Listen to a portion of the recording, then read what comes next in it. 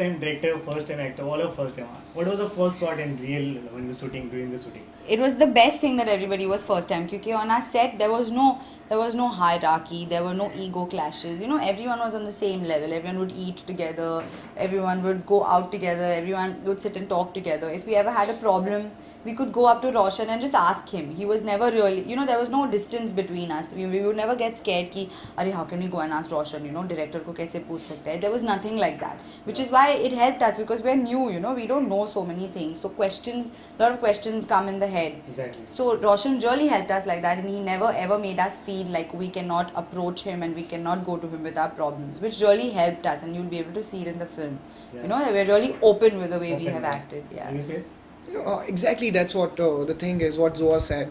And the best part is, you know, Roshan knows his job. He knows what he wants from his actors. Yeah. And we did that workshop, as I told you about, for 35 days, 30 days, which really helped us and to connect with Roshan also. Because sometimes when we were shooting, Roshan used to just look at us and we would know exactly what he saying, wants, you know? what he wants out of the scene, or what he's looking for. Yeah. So we were like, yeah, we'll do it.